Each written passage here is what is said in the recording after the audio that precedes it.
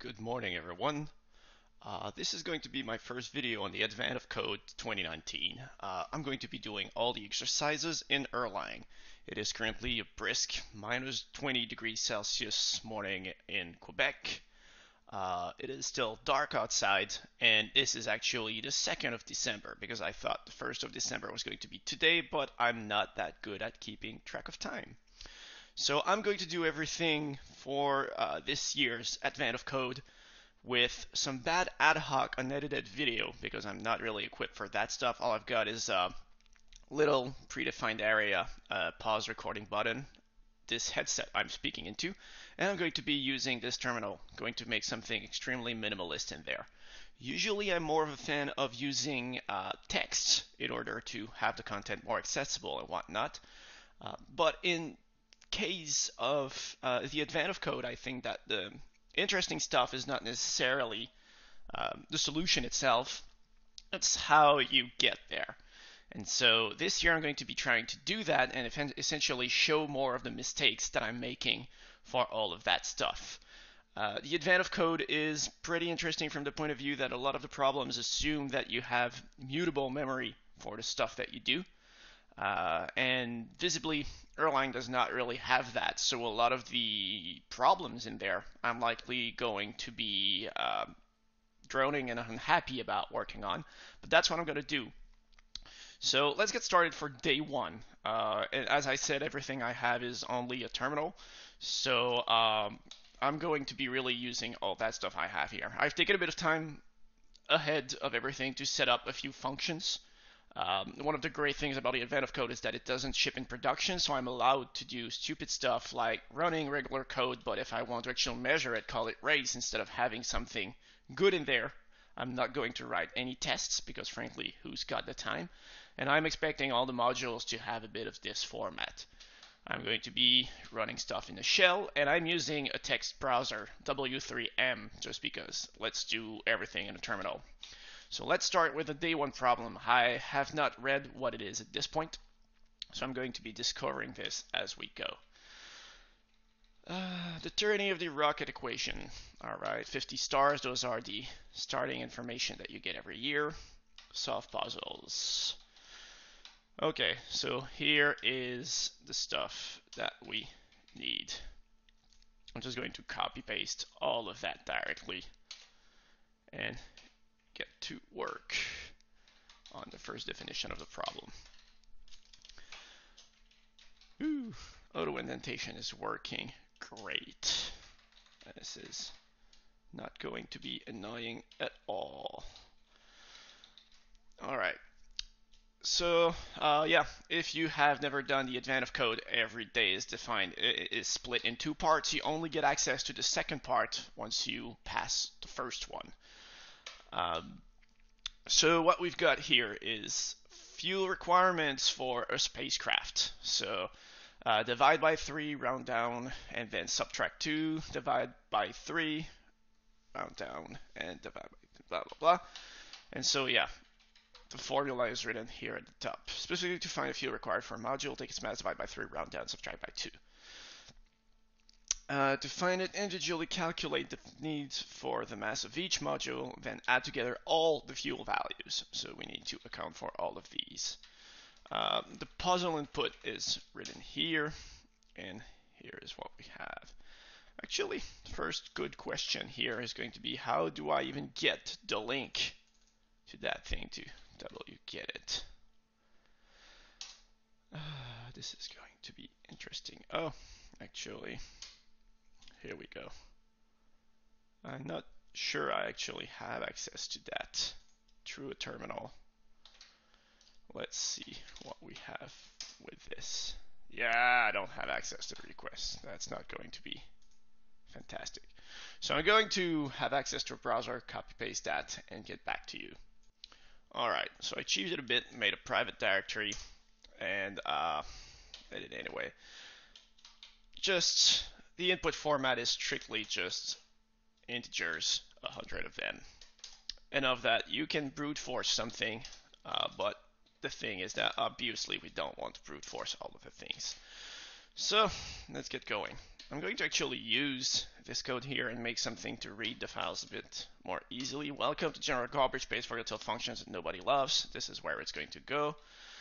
And I'm going to export it with, let's just call it input. And I'm going to put the name in there. Input, and it's going to be, yeah, straight up the day. And okay, code private directory for this is the Advent application.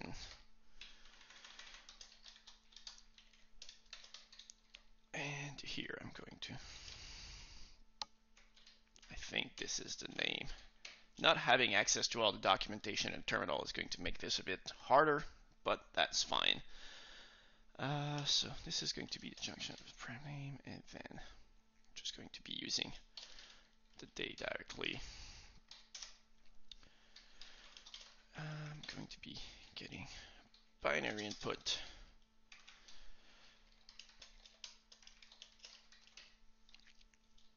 for, hey, this is a bit easier when we store that stuff. And I'm going to be using a list because it makes it a bit easier from experience to handle all of that stuff after the fact. So this should be working. I'm going to be using rebar tree shell just to work with all of that stuff.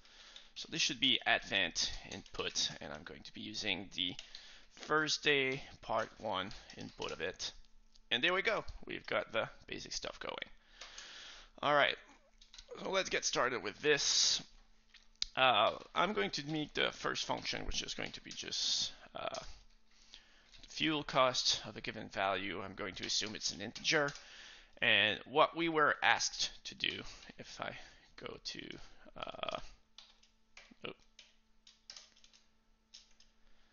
yeah, sure.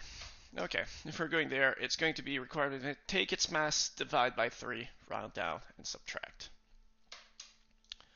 All right, if I recall, the mat round function is a thing that exists. Yeah, it exists, I think, because if I try something like that, oh god. Let's 3.5. Okay, math round doesn't exist, so we've got, it's just, I've got a great memory of all the things, but it's round down, right? So it should be a floor function, not a rounding up, so that's going to be the trunk function anyway. So I'm going to truncate the value of, I've already forgotten, I've got great memory, divide by 3, round down, subtract by 2. So, all right, so divide by 3, round down, and then subtract 2. Was that correct? Yeah. Okay. And so we had a few good examples in there. Of course, it's unused. So, Advent input P1. That's going to be every problem's first step is parsing all of the entries.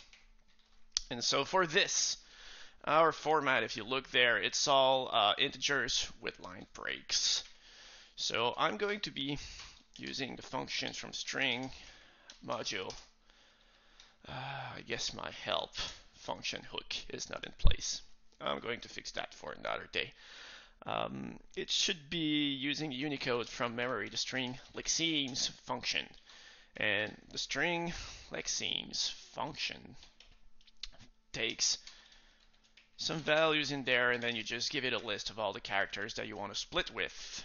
And so that should be, for example, white space, like this for this one, and it's going to break them down. So I'm going to use that one with the string input, the string input of the problem for today, and I'm going to break them down by line breaks. And so here I'm going to be getting what is essentially a list of string integers, which I can just turn to integers by calling on each of them list to integer on the string value in a list comprehension. And so that should be giving me the input for each one of all I need in here. And I can get what should be the sum of all of these a bit earlier. I'm going to test that my base function works. Actually, no, let's do it cowboy style. I don't have to be reasonable. This is the advent of code. And so I'm just going to make the entire thing and assume that it's going to be right. So let's sum all the integers and assume that this is what we need. And if I'm wrong, then we can fix it. For the time being, it's not a big... Oh yeah, I should apply the field function to each one of them. And I could do it all in the same list comprehension to be extremely efficient and then do it in a fold function, but there's only 100 values in there, so I assume it's going to be kind of simple to do. So advent, and let's run for the first day. Oh, yeah. Let me recompile everything. And let's see if this is the right value for what we need for all of them. Let's put the answer in a text box, copy paste, and submit. Okay, I've got 1 star, and so that means that it's worked. Continue to part 2. So what is it now? Usually part 1 is easy, lets you get the brute force going, and then you need to do something fancier in the second part. Let's see what we get for that one. Okay, so I need to consider the mass of the fuel itself and what I do. So take its mass, divide by 30, round 2, and subtract 2. However, the fuel also requires fuel, so the fuels require fuel, and so on. Any mass that we require negative fuel should instead be treated as it requires 0 fuel. The remaining mass, if any, is instead handled by wishing really hard, which has no mass outside of the scope of this calculation. Okay. For each module mass, calculate its fuel and add it to the total. And treat the fuel amount that you just calculated as the input mass and repeat the process until the fuel requirement is 0 or negative. Alright, so this is more or less an iterative process, and it's great because I don't have to rewrite what I have done so far, aside from getting a new input for these, I believe. Or is it still the same input? What is the requirement? You can still get... Okay, the input hasn't changed. So let's start going with that. But let's read it through, because I do have this tendency of figuring out, oh yeah, I understand it, let's just work on it, but I actually have not read properly through all the requirements, and then you find out that, well, I find out that I've worked on the wrong thing for a while. So instead I'm going to read through this more carefully and make sure that I understand everything. No free fuel because blah, blah, blah, is still 0. Round it down.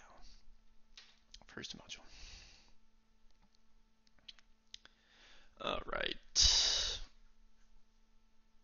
Yeah, that's the iteration I thought we would have. I'm going to create a new window, and I'm just going to copy this into...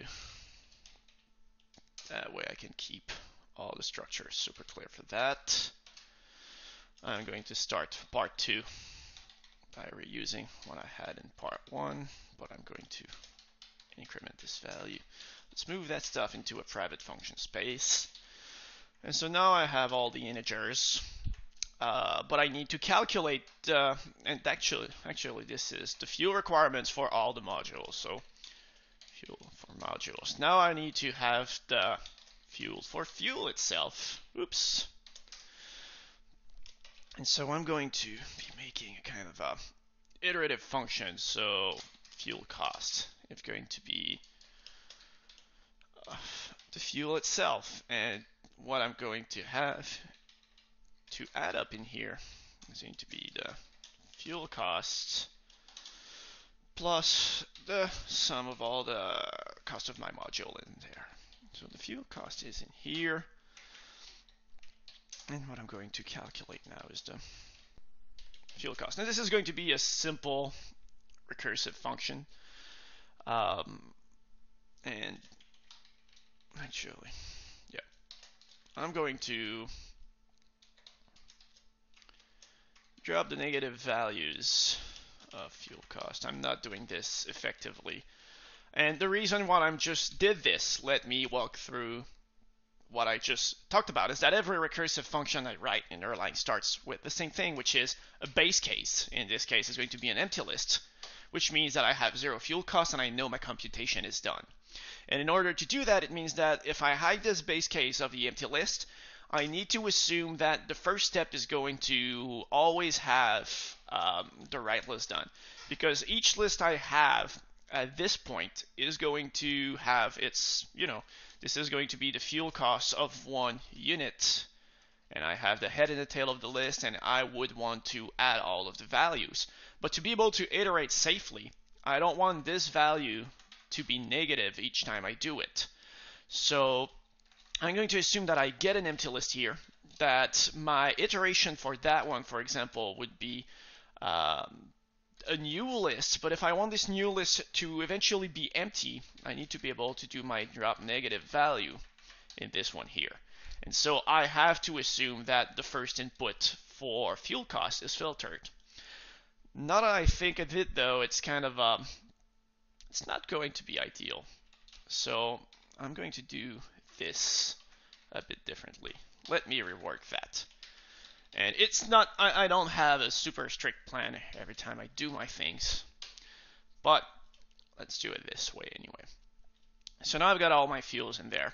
And what I'm going to do for that one is a list comprehension. I want to have the fuel cost of each of my fuel values in there. So fuel cost of this is still going to be the list to integer. No, it's already integer. It's going to be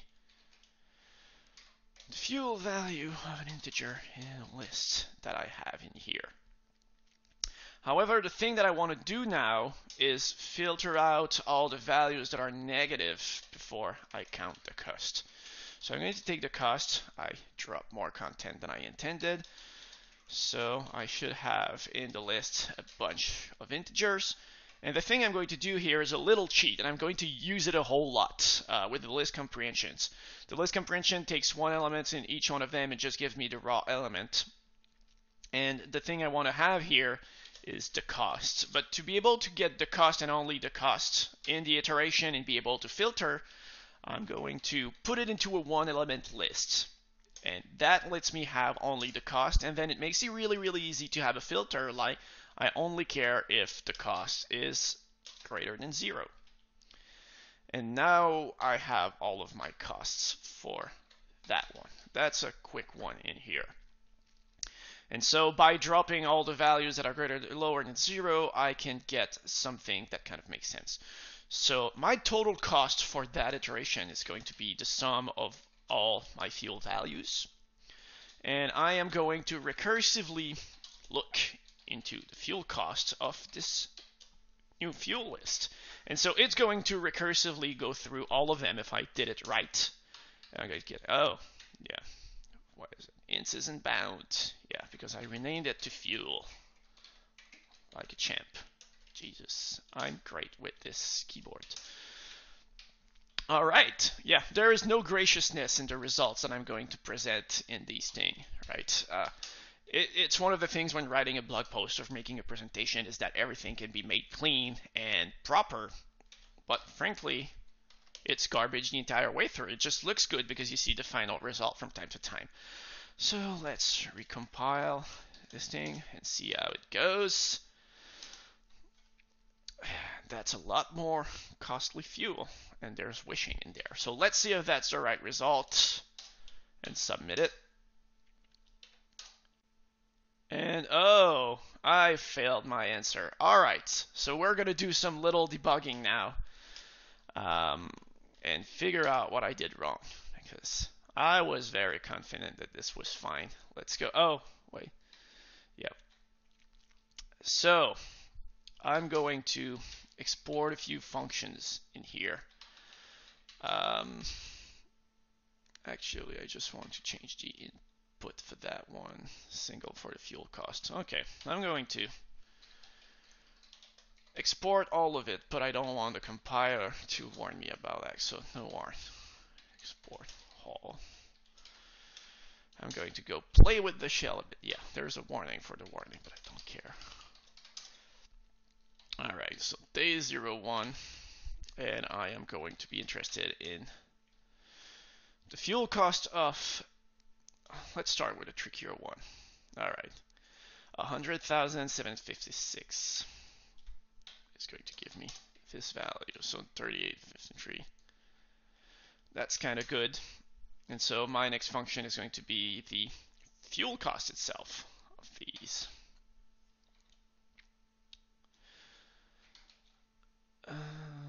Oh, actually, yeah, I don't need to do it on a list like that.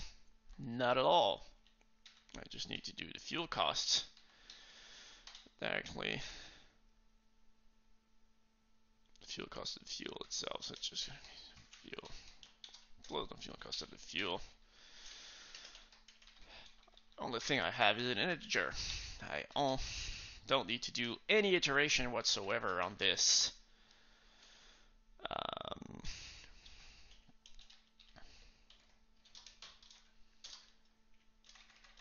When it's greater than 0, yes, I have read this in a terrible way.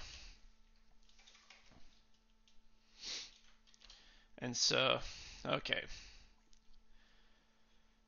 And this fuel is blah plus the sum plus the sum plus the sum plus the sum.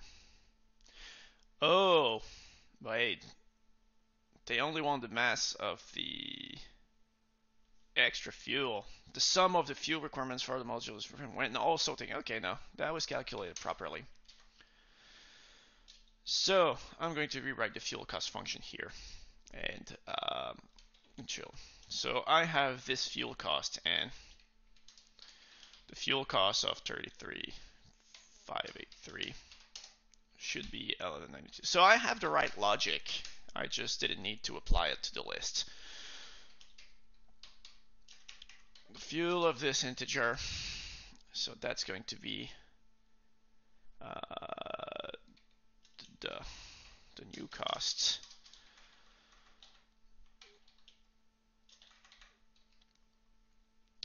Fuel is written funny. I'm not used to.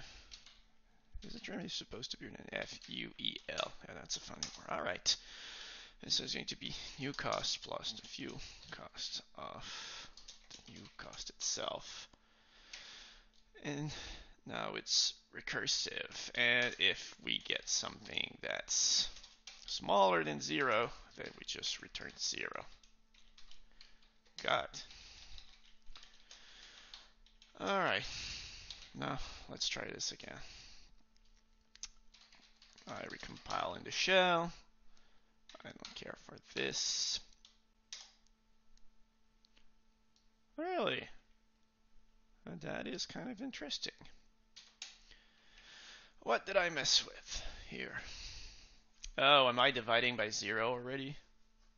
Oh yeah, I'm already dividing by 0. This is... No, I'm not dividing by 0, I'm dividing by 3. Okay, so the error is on line... What line is it? Line 24. I'm doing this.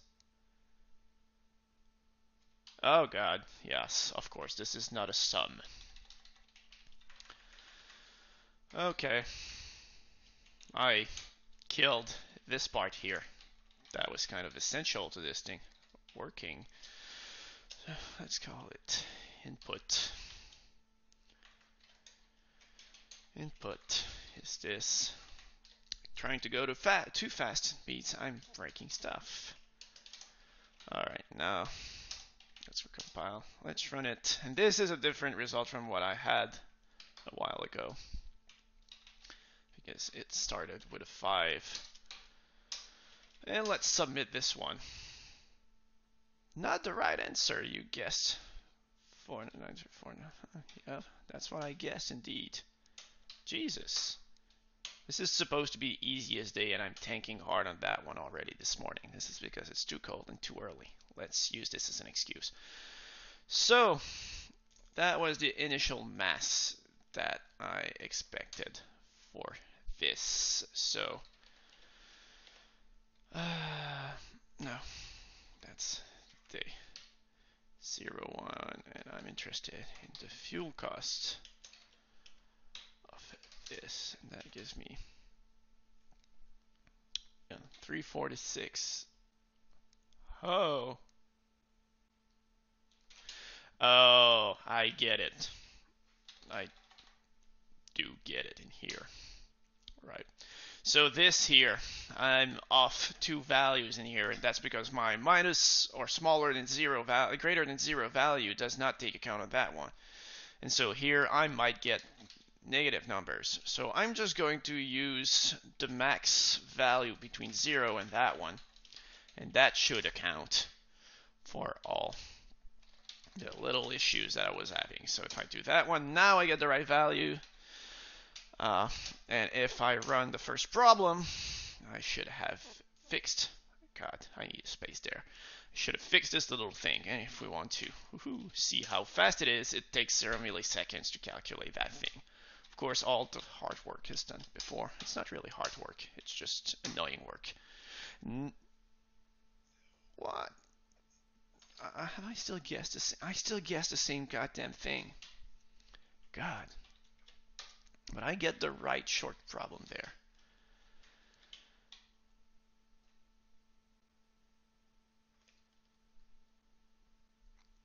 Okay, so when I run the one there, I run the 50344. That would. No, I still had the wrong result. That's 53. 346, 50. Yeah, I had the right one. How do I calculate these? So I had the sum of my fuel plus the fuel cost on that one. Are they not wanting the base fuel cost on it? Yeah, I think they're not.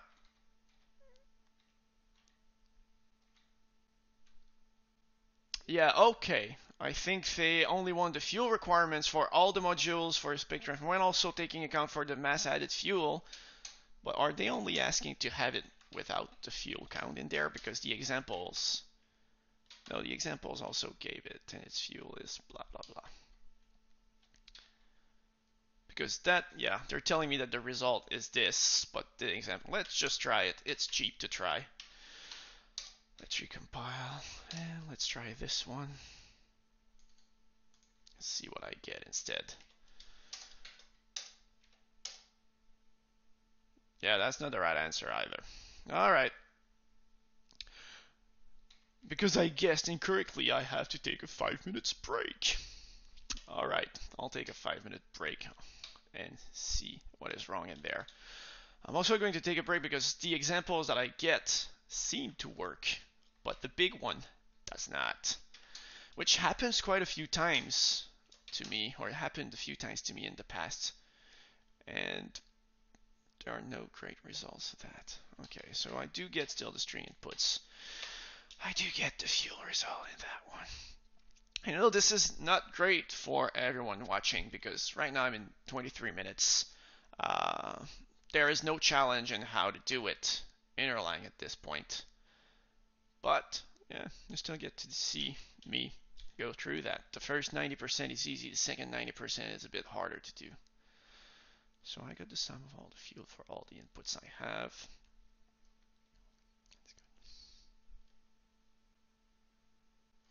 All right.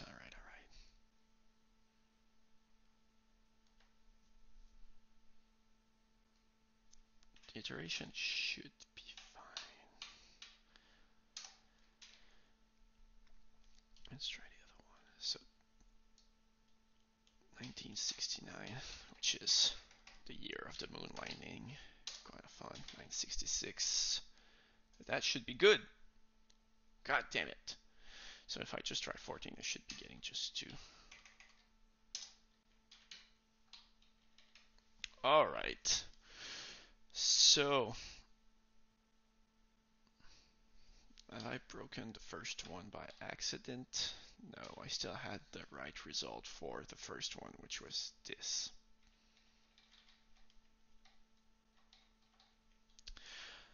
All right, so it is 15. My program still looks all right.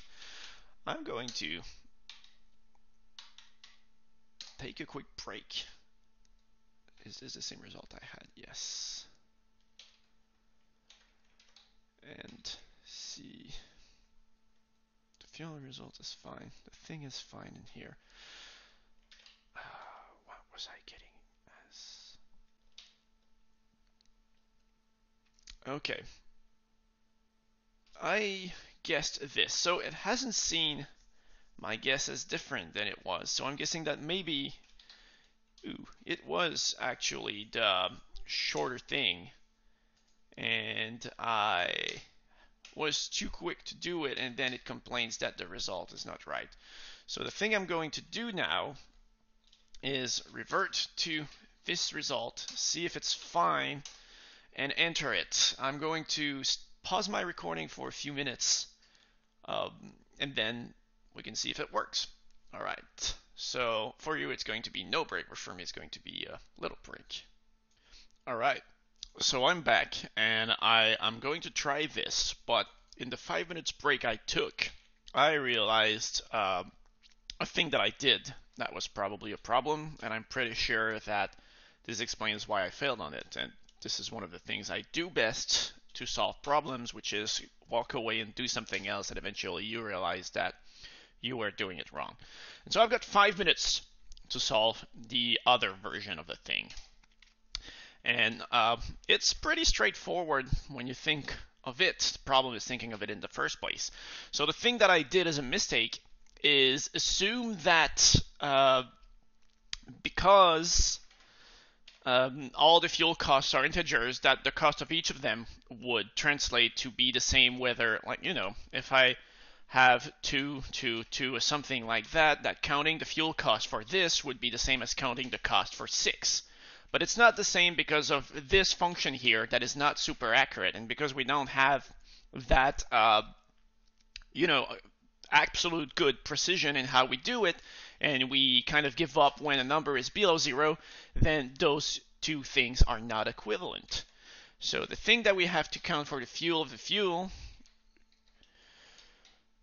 should be the fuel costs of the fuel itself. And so this changes the format a little bit, because currently if I want this to look fine, I need to have actually just flip the new cost, and it's going to be n plus the value of the new cost. And so when doing that, I should be getting equivalent results of these, and something that's a bit clearer. Yeah, new cost. What fuel one isn't defined. What is going? Oh yeah, full stop. This is a good thing. So let's recompile, see what we get. That would be an entirely different result, but let's play with the little test functions that I had here. And so was that in, oh, that won't be changing. But yeah, the total sum of all of them should be a bit different. While we do have the little 5 minutes to wait there, I'm going to do something which is dig into efficiency a little bit, because now I have everything in nearly one pass. I'm not going to clean up the input because I want to keep it entirely separate there, but the fuel cost right now is done with body recursive function, which means that if I had a list of 1 billion numbers, it would take a lot of stack space to be able to store it. And so to be able to lower that, let's make a fuel cost function that takes a single integer, and we're going to prime it with a 0 value, and this is going to be its accumulator. And so when n is greater than 0, we still do the fuel cost for the new thing, but instead of calling it that way, it's now the accumulator plus n. And for that one, instead of returning 0, we just return the accumulator itself. All right, and those should technically be equivalent. It's yeah, that's the same value, and if I run for the entire thing itself, I do get the same result here, which hopefully this time is going to be correct. Now, the little problem I have is, yeah, I'm still 3 minutes 45 into my new recording after the pause. I don't have the right to enter my new value just yet. So I'm going to put you on pause again, and we're going to be just back. Let me copy that, and then the only thing I have to do once the time is ready is press submit. Alright, let's see if this works. Oh, I got it working. Alright. Finally. And so let's get to the intro. Hopefully this was any kind of interesting. We're probably going to get into more fun Erlang stuff and how do we translate that stuff otherwise in the next few days. Next day is day 2, but that is still today for me because this is December 2. I just have bad tracking on this stuff. So see you next time, and hopefully you kind of enjoyed that.